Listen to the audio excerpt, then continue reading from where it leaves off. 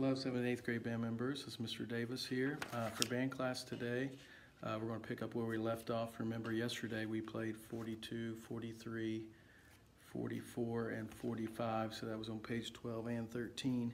So we're going to pick up on page 13 today in our red book. We're going to do 46, Jim Along Josie today, 47, 8th Note Explorer, 48, Go Tell Bill, and then 49, Go for Excellence.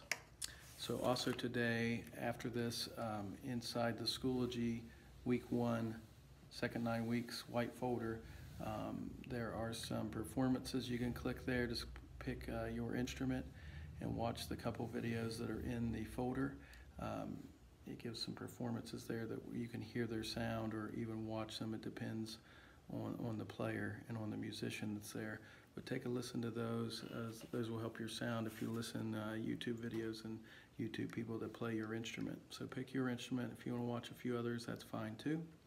And then at the end, we're going to have a music theory 2 that you have to do for an assignment, and it'll be worth 12 points as well.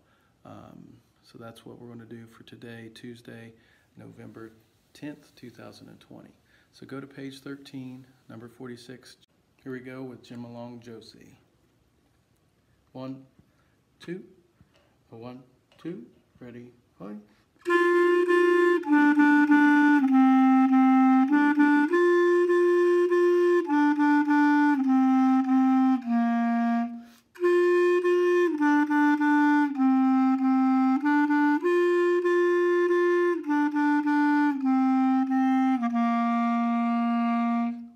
Don't forget that has a repeat, so you can play that along with me, or you can stop and play it after, like I said, about 15 minutes after we're done with the video. Thanks. All right, 7th and 8th graders, we're going to go to 47. We'll do all the wind parts all the way to 49, and then you can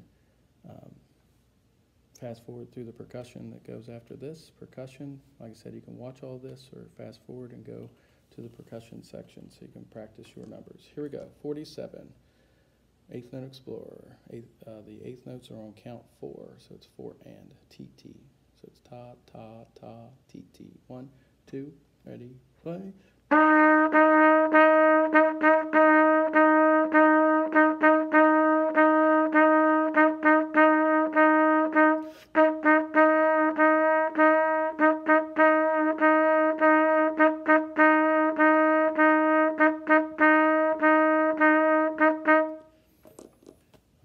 And then right into 48, Go Tell Bill.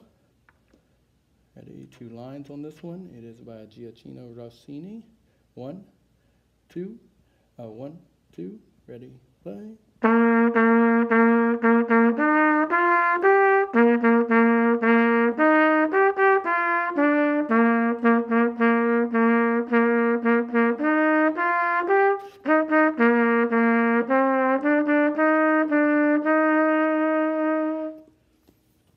All right, and then to 49, we'll have some Going for Excellence here. So let's try to play that. Here we go, 49 together. 1, 2, 1, 2, ready, play.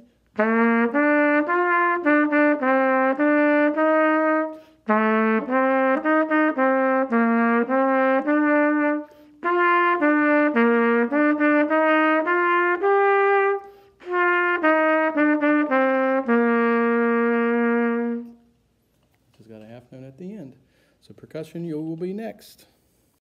All right, 7th and 8th grade, percussion. Let's look at number 46, Jim Along Josie, on page 13. Here we go, 1, 2, 1, 2, ready, play, right, left, left, right, left, left, right, right, left, left, right, left,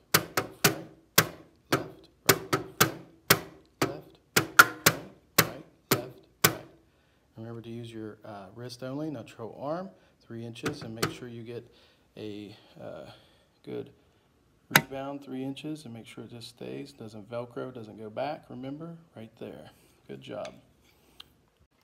All right, percussion, we're on 47, 8th Note Explorer. We'll make sure we get the 8th note on count 4. We start with our left hand on this one, snare drums. Here we go, 1, 2, 47, ready, go, left, right, left, left,